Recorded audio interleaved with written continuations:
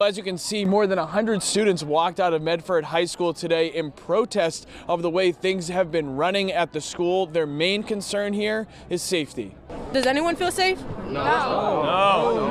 Nobody. One by one, students flowed out of Medford High School this morning, the place they say has been problematic recently. There's a lot of people bringing knives to the school and vapes and everything.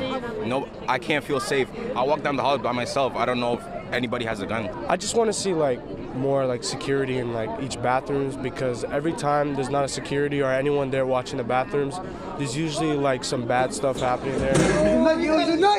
The bathroom is where this fight happened at the beginning of the week, leaving one student hospitalized with stab wounds. We do not support or tolerate violence of any kind. The superintendent here says the person with the knife has been expelled. She's commending students for expressing their concerns and says the school will announce new bathroom safety plans in which certain facilities are locked during the day. We're trying to look at where students are, where we have the highest congestion of students, and then deploying staff to support with bathroom supervision and making sure that we have a limited number of students going into the bathrooms. Meantime, during the walkout, kids were skeptical such plans will work, but hoping more security in and around the school will help. I want to be going somewhere where I feel safe. I don't want to be going places where I feel like I'm in danger. I feel like I'm in danger for just learning.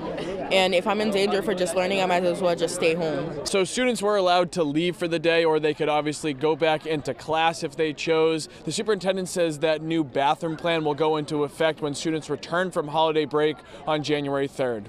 We're in Medford. I'm Peter Iliopoulos, WCVB News Center 5.